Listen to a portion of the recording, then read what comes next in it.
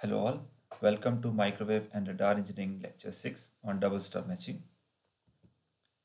At the end of this lecture, you will be able to explain the concept of double stub matching, discuss the steps to determine the value of length of stubs, and solve the problem of double stub matching using Smith chart. The prerequisite for this lecture is the knowledge of Smith chart, impedance, and admittance. Now we have already discussed single stub matching in the previous lecture on lecture number 5. Now to overcome those drawbacks of single stub matching, the double stub matching technique is employed. The technique uses two stubs in fixed locations, as you can see here, of length L1 and L2. Two stubs are used. The distance D1 and D2 is the distance of the first stub from the load and the distance of the second stub from the first stub. This D2 is almost fixed in these double stub matchings, either sometimes by 3 lambda by 8 or lambda by 8. Now, only the length L1 and L2 are important over here. D1 is also not important. So we will see that instead of the impedances, we will use here admittances. So the admittance Y11, which is observed at these 2 points, is nothing but the sum of the admittances of the short circuit stub. The admittance of that is denoted by YS1, and the admittance of the transmission line of length T1 and the load impedance ZL, denoted over here as ZT1. Similarly, the second admittance is observed over these 2 points, and the admittance is denoted by Y22, which is equal to the sum of the admittances of this stub and the admittance observed after this length, after this point, that is up to the load, and the load impedance, that is denoted over here by the YD2, shown over here with these two equations. Now, to understand the concept of double stub matching, let us consider an example and we will solve it to find the value of L1 and L2. Over here, the terminating impedance ZL is given to us, that is 100 plus J100, and the characteristic impedance Z0 is 50 ohm. So from here we can find the value of normalized load impedance, because I told you earlier in the lecture 4th and 5th also that the Smith charts deal with the normalized impedance. So the normalized load impedance will be 100 by 50 plus J 100 by 50. Now the first stub is placed at 0.40 lambda away from the load. It means D1 is already given to us, and the spacing between the two stubs is 3 lambda by 8. So it is also fixed, as I told you. So it is fixed at 3 by 8 of lambda over here. So we have to find the values of L1 and L2. Now in the first step, we will plot the normalized load impedance on the Smith chart. As I told you, normalized will be obtained by simply dividing it with the value of Z0. It will come out to be 2 plus J2. So we will look at the two resistance circle, which is this one, and plus J2, that is the impedance circle, and plus is there, it means it will be above the center line, and you can see this is 2. So this circle is the imaginary circle, so it is plus J2. So these two circles are meeting at this point, so this is my ZL, that is 2 plus 2J. Second is to find the normalized admittance. We have already discussed how to find the normalized admittance for a particular impedance. So we will draw the VSWR circle by putting the arc, by putting the compass center at 1 0 and extending our arc up to ZL, and then we will draw a circle. The exactly diametric opposite point of ZL on that circle or on the VSWR circle will be my YL, shown over here as 0.25 minus J 0.2 of 5. Now, before moving further, let us first discuss the concept of unit spacing circle. What is this unit spacing circle and why we need it? If we look into this problem, we know that the admittance over here, or the characteristic admittance over here, is Y0, which must be a real value. So for any admittance to be made equal to this admittance, that value must be again a real. And when we consider that admittance to be a normalized admittance, then we can say that the real part of this Y22 must be equal to 1, or simply Y22 is equal to 1 plus imaginary term should be 0, so I will write here J0. So this is my target that I want to obtain, and from here I can conclude that Y22 is lying on a unit circle because the real part of it is 1. Similarly, if I look at the y11 also, this must also again be at the unit circle, or to be another way we can say that the real part of the y11 must be equal to 1. But it is not possible for both y22 and y11 to be on the same unit circle because they are separated by a distance given over here as 3 by 8 of lambda. It means on the Smith chart we must have more than one unit circle. So that will be seen in the next slide, that how we draw that Smith circle. But over here we have the given distance between them is 3 by 8 of lambda. So we'll make use of it. As we know, in a Smith chart the total rotation will give us 360 degree, and that is equal to lambda by 2. It means from here, can I find the value of 3 by 8 of lambda? Yes, the value of 3 by 8 of lambda will be equal to 270 degree. It means we will have two unit circles which are 270 degree apart by each other. So you can see here one unit circle is this resistance circle with the value shown over here as 1 plus 1 plus j0, because it is a resistance circle, so only the resistance or the real part value is important. So this is first circle, and when I will move with, if you see here that this is my central axis, so and this is my another axis. So when I will have a rotation of 90 degree, I will reach to this point. When I have a rotation of 180 degree, I will reach to this circle, which is not visible over here, and I'm not drawing it because I'm not concerned with that. But when I will have a 270 degree rotation, means from here to here, that is 270 degree, it means at that point I can have a same radius circle noted over here with the black color pen, and that is nothing but my unit circle in this case. It means the y11 and y22 must lie on these circles which are both of resistance value equal to 1, or the real part of which is equal to 1. So over here we have drawn this unit circle which is 270 degree apart from the basic unit circle.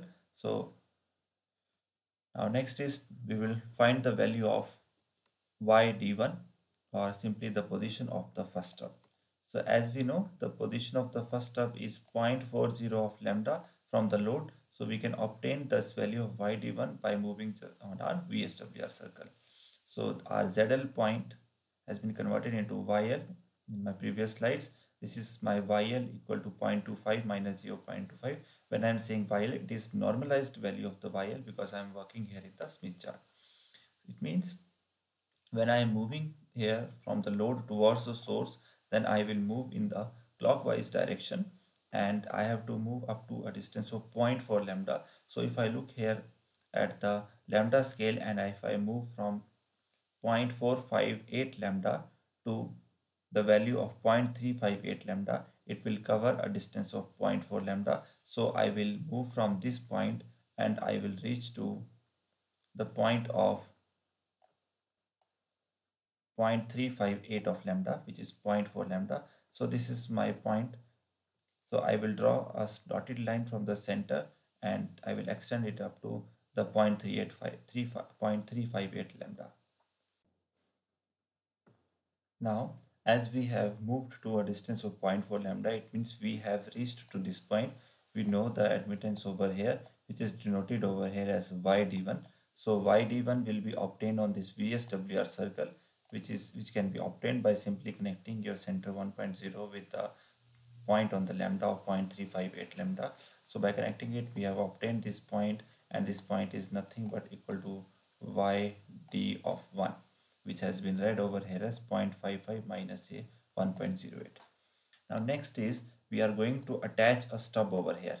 It means when we will attach a stub over here, the admittance over here will be changed to a new admittance, that is y11, which is equal to the admittance of this stub plus the admittance of yd1. It means when I'm going to attach a stub, this stub is going to reduce my value to only a real value. That is, as we have discussed in the case of y11, that it is only containing a real value, no imaginary term is there. It means now from this point, that is of yd1, I am moving in such a way that I will reach to this unit circle. So this is done in my step 5 to find the value of y11. Now there are two possible solutions. From here I can move either in the clockwise direction or in the anti-clockwise direction on this circle. So when I am moving in the clockwise direction on the imaginary circle, I will reach to the point of y11, and if I move in the anti-clockwise direction, then I will reach to the point of y11 dash. I will continue my solution with the value of y11, which can be read on this point as 0.55 minus j of 0.11. Now, once we have obtained the value of y11 and we know the value of yd1, we can find the value of ys1, which is equal to y11 minus yd1. Therefore, from the earlier values of my y11 and yd1, I can obtain that my ys1 is equal to j 0.97. I'm going back on my slides to check what are the values of y11 and yd1.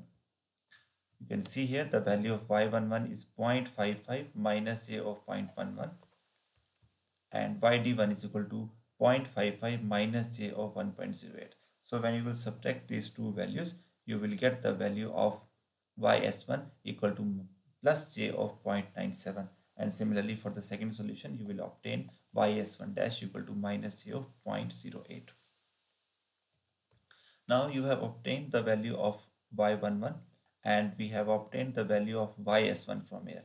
It means once the value of ys1 is obtained, that is 0.97, I can find the value of length L1 because it is a short circuit stub. So I will start the value of, or I will count the value of lambda from the short circuit or from the y minima on my Smith chart. So we know that y minima is over here. So this is my y minima. So I will start from here and I will reach to the value 0.97. So I can read over here that this is my 0.97. You know that in the upper half of the Smith chart we have the positive imaginary circles or the reactance circles, and the lower half we have negative reactance circles. This value is a positive, so I will look into over here, and if the scale is not available exactly at 0.97, so I will approximate it equal to zero point 0.1 or a bit lesser than the zero point 0.1, that is over here. And now I have to move from this point in the clockwise direction up to the point of my 0.97j, that is the reactance circle of 0.97, noted over here as ys1. So this distance will, or this value in my terms of lambda will give me the value of L1. So when I will read the scale of lambda and I will uh, complete it, or I can find the difference of these two values, it will come out to be equal to 0.25 plus 0.123 of lambda, which is equal to 0.07, 0.373. Now why I am doing here 0.25? Because once I complete the half of the scale over here, this value will restart from 0. So it will read only, if I go and read this value, it will read only equal to 0.23. But this value is up to this part only. I have to take into consideration this part also. So I am adding here 0.25. And similarly, if I would have done it for the second solution of point of minus j 0.08, then I will find this value on the lower half of it, and then I will again find the value of lambda. So that will be my second solution. I'm not going to discuss that. Now in the eighth step, I'm going to find the value of yd2. Now I have obtained the value of y11. yd2 is nothing but at a 3 by 8 of lambda distance. So as I have obtained this point of y11, now I am going to move it in the clockwise direction and I will give it to a rotation of 3 by 8 of lambda. You can see here that this circle is my unit circle. I'm drawing it with the red color over here.